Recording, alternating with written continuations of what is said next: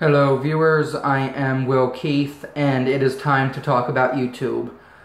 I've been making videos since 2009. I think I was 19 when I made my first video reviewing the Masahiro Shadow Warrior Katana, and I've come a really long way since then. I know some of the people who are watching this, they've been here since the very beginning. Some of you just got here during the fiasco a few months ago, but either way, I'm glad to have had you all along for the ride, and I hope to have you with me for a long time into the future. Today I wanted to discuss my opinions on YouTube. This video has been a long time coming.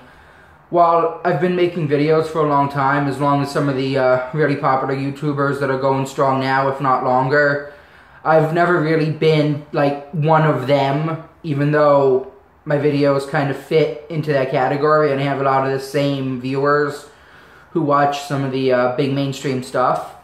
But what I'm trying to say is that I've never really wanted to be a super popular YouTuber like that, because one of my favorite things about making videos is how involved I can be with my viewers. If I had like 15 million views on every video, I wouldn't be able to keep track of anything. As it is, I go through comment threads now and again. I respond to people who ask questions. Whenever somebody sends me a private message or an email, I answer every one of them unless it's something like completely benign and pointless. But whenever somebody asks a legitimate question, just wants to chat, I'm always there. I try to game with anyone who wants to play video games with me, but that's becoming really difficult because my Steam friends list is full and I have a backlog of invites that are over 100 people long. So as sad as it is, I can't do anything to sort that out.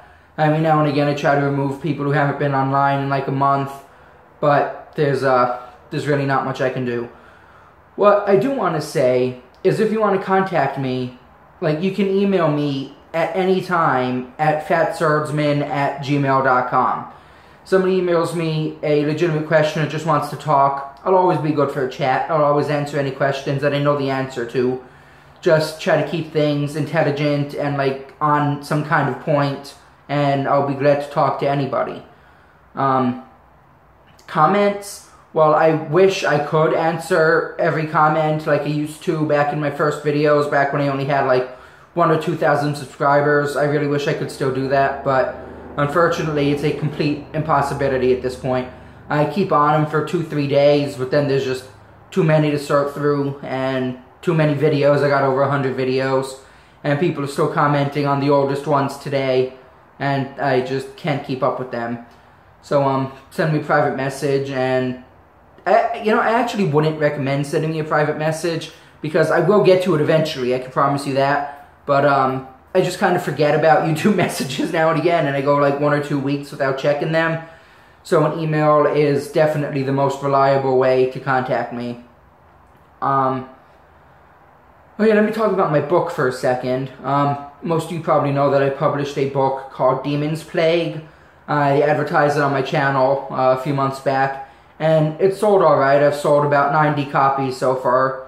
Got a good deal of cash from that, helped me pay some bills, so that was fantastic. And it's still for sale. I guess I'll put a link in the video description if any of you new viewers want to go check that out. What else was I going to talk about? Oh yeah, I want to talk about ads and like sponsorships involving YouTube. And I know a lot of people, they say that they'd be totally willing if I put ads on my video, on my videos, which like kind of weirds me out because I've always had ads on my videos. I don't know if everybody has ad block or really what's going on, because I enable skippable video ads. I will never enable non-skippable ads on my videos, because those are just like, I know personally, no matter how much I like a YouTuber, if I get an unskippable ad, I am not watching that video ever. And that's like the end of that. So no matter what, I will never allow unskippable ads on my videos. So I allow sidebar ads, I allow skippable video ads, I allow some of the sponsored stuff, but I'll never allow unskippable ads, I keep saying. But I mean, there are ads on my videos. The only videos I don't put ads on are ones like this, so I'm just talking, or my gaming videos where I'm playing AAA games that will get copyright hits if I do. So I don't really know where that's coming from. Maybe just everybody has ad block and forgets about it, but I mean, also my ads, as I said, are unobtrusive. I never put the ones that just really are all in your face. So I try to keep it simple, but I do have ads on my videos, and I do get a little bit of money from them now and again. It's not much at all, but it does help. Now about sponsorships. I have in my YouTube inbox right now a total of 9 messages marked as probably spam that are from a whole bunch of, I don't even know what they're called, but generally people who want to like help me run my YouTube channel. They put like targeted ads or tell me what to plug and just general all kinds of nonsense. And I don't know if that would help me get more money. I don't know if it would help me get more viewers.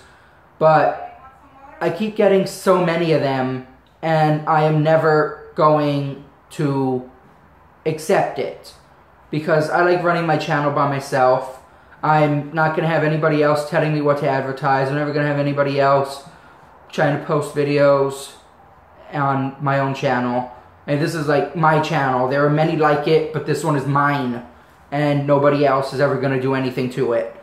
So I might be losing money, I might not have as many viewers as I could, but that's not what matters to me. What matters is making the videos that I want to make, when I want to make them, talking about what I want to talk about, and nothing else. And it's always going to be like that.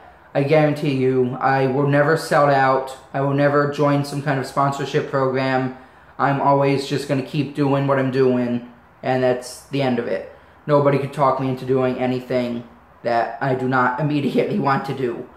That's what's great about the internet. For people, they can get kind of consumed by the internet, but me, I control my own little domain of sorty internet awesomeness, and that's the way I like it. And my channel's always pretty much going to be the same as it is now.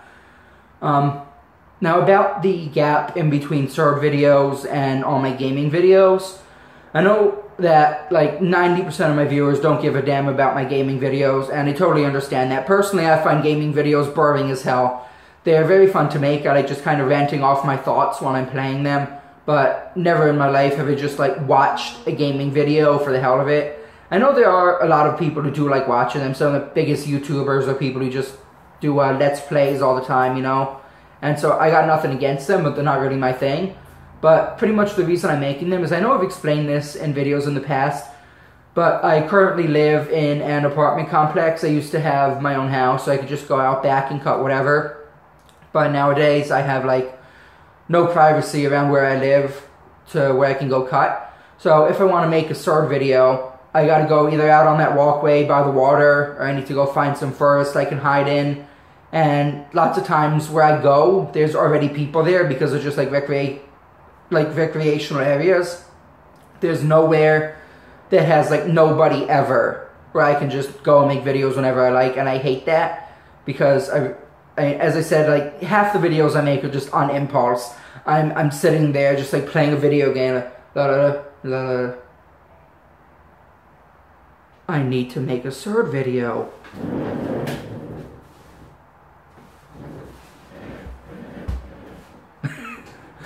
But, yeah, that's pretty much how it goes.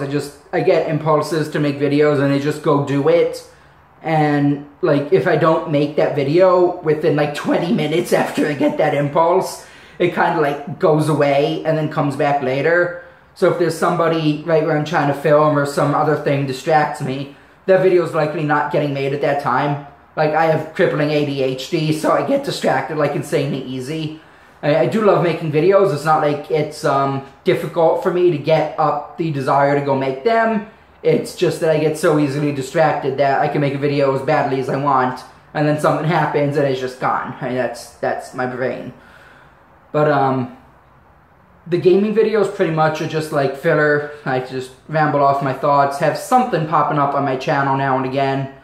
And the main thing to remember for the people who don't like my gaming videos is that the production of gaming videos in no way delays the production of sword videos. Like, I'm gonna make a sword video when I can make it. If there's nobody at my filming spots, if I can find a new filming spot, a sword video will get made. And it's not like I choose to upload gaming videos instead of sword videos. It's just like, they're just filler between when I can film a sword video. And another problem is bottles, because I used to drink, like, I'm not gonna lie, you see that I'm fat as hell, but I used to drink like fucking 2-liter things of Mountain Dew. Used to have like half gallons of milk all the time, bunch of great big bottles, but those days are mostly past. Like, pretty much all I drink now is water out of these guys. I ain't got the phone leaning on one, but this little 500 milliliter water bottles here. And those, while they are good to cut, they're small and not that impressive. And for the bigger swords, like that bitch I got back there, they kind of knock them around rather than cut right through because the little bottles are so light. So that's another issue, finding decent targets to cut. And we do still use milk with cereal and just for drinking now and again. And there are some 2-liter jugs, but nowhere near as much as I used to have when I used to be making videos like 3 times a week with cutting. I do what I can. I wish there was like a way I could just sign up as like a partner of some kind of recycling factory or whatever, where they just ship me all the big ass bottles for me to cut before I recycle them back. But I don't even know where I would begin getting into something like that. But that's something I want to look into, or some other way to get bottles. I know a lot of people want me to cut tatami, and I tried it once and it went okay. But the problem is, I can't just justify buying something. Like a tatami mat, you can get one for like $5, and then you add shipping to it, there's like another $5. I just spent $10, and like I'm broke as fuck all the time. I never have any money, and what I do have always goes towards, you know, like food and shelter, you know, that useless junk. But I just cannot justify buying a thing that I'm just immediately going to destroy, like the second it gets here, that has absolutely no use other than wrecking it. I can't be doing that. I'm still trying to figure out some kind of easier target that's cheaper and more easily obtainable than bottles, but the hunt isn't proving easy. So trying to think of another few things I can get off my chest here. Nope, I guess that's about it. Just wanted to let you guys know really what's going on in my videos, and just generally my thoughts on YouTube as a whole. I try not to get involved in any of the YouTube drama. I usually just stick to the sides of it. I almost got caught up in the stuff from like a few months back. Most of you probably remember that. But I kind of ducked that pretty good, just as I wanted to. And I just stay out of it. I do my own thing. Got my little swordy bubble, and it's the way I like it. So, I guess that's the end of this video. Thanks for watching, and see you next time. Have a good day.